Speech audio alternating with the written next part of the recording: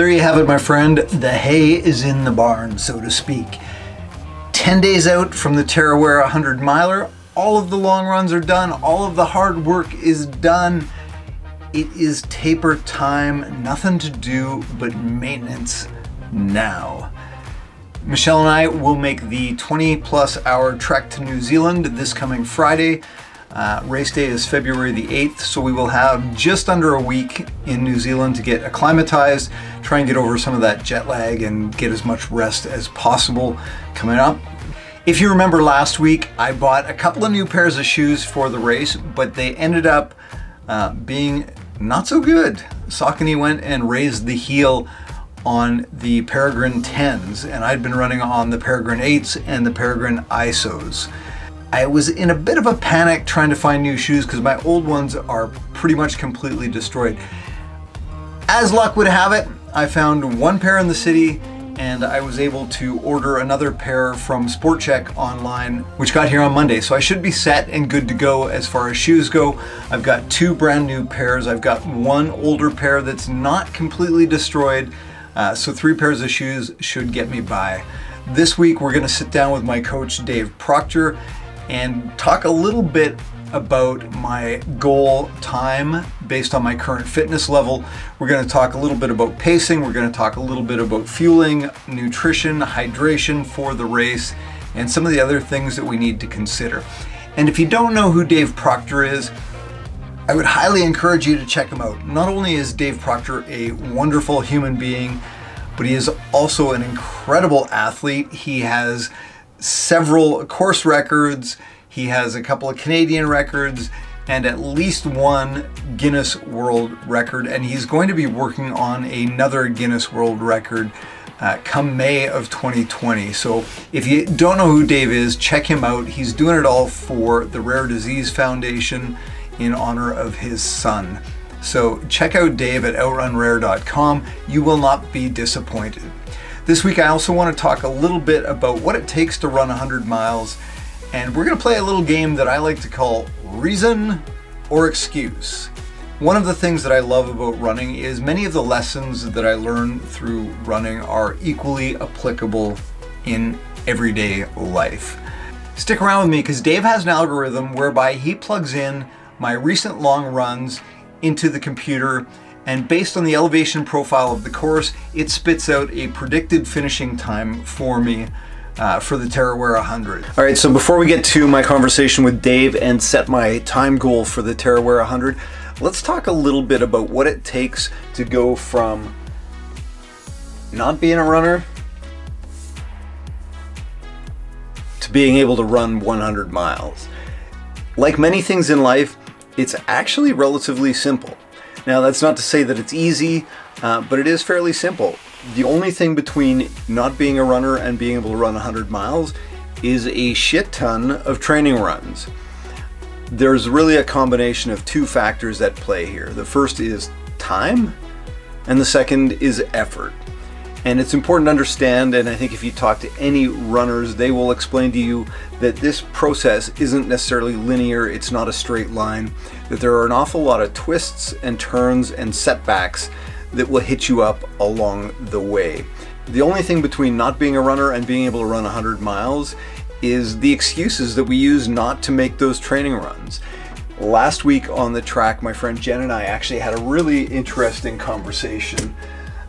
We talked a lot about the difference between reasons and excuses. And if you paid attention or lived in northern Alberta the last couple of weeks, you know that it has been ridiculously cold, like -40 kind of cold. So getting out for a run in -40 gets to be a little bit challenging, and when we look at extreme cold like -40, all of a sudden that can start to sound like a valid reason not to get your training runs in. However, when we start to look at the plethora and myriad of indoor track options available to us, all of a sudden -40 starts to sound more like an excuse. Recognizing the difference between a reason and an excuse is an incredibly powerful thing. When I'm at my best, I'm asking myself, Why am I not getting this done? Is this a reason or is it an excuse? You know, it was interesting. After I started to put together the concept for this video, I went and watched one of my favorite YouTubers, a fellow by the name of Casey Neistat. And if you're watching YouTube, you probably know who Casey Neistat is. He is an incredible filmmaker who has done a daily vlog. And Casey had already done something on excuses.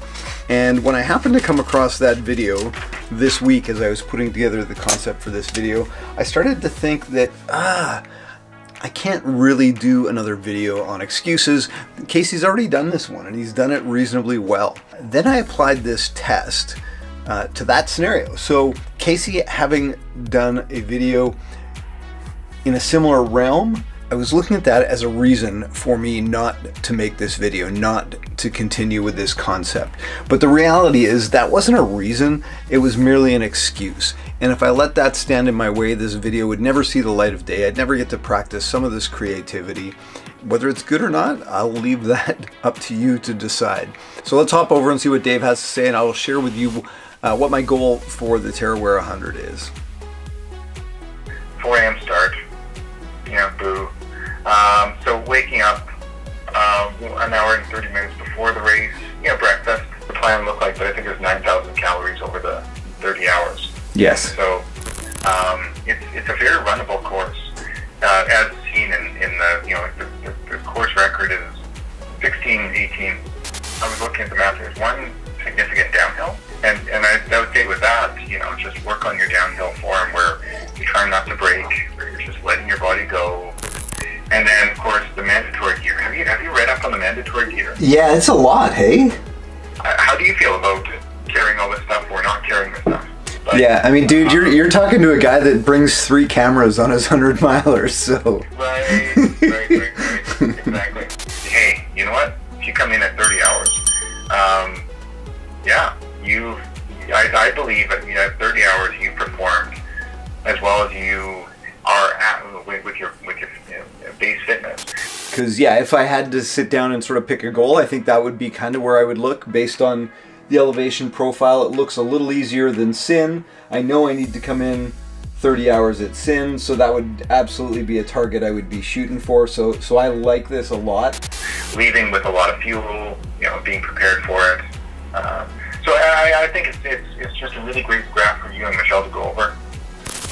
Yeah, and I made up that 500 milliliters per hour. I don't know what your sweat rate is, but that's pretty normal, pretty basic. Okay. And that's of course with the use of Noon or Scratch. So you're making sure that you're getting enough sodium and magnesium and potassium and things in. You know, I like to break it up in between thirds. So first third, middle third, and final third. Yeah, the first third should be pretty easy and scenic and nice. And so basically the temperature heats up and later in the day, dial back the pace as needed, you know, eating constantly, you know, power hike and try to keep that heart rate low. The final third is, you know what, drop the hammer.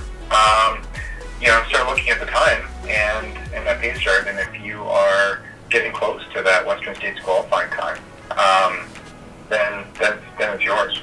Finish what you started in that final third. There you have it, my friend. 2 days from now, Michelle and I will be on a plane on our way to New Zealand.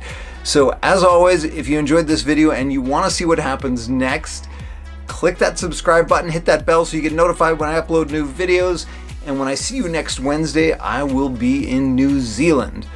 I will make sure I leave that pace chart at the end after the Strava data, so if you want to take a deeper look at that, you're welcome to do that. And as always, my friend, continue to make beautiful shit happen and have yourself a fantastic day.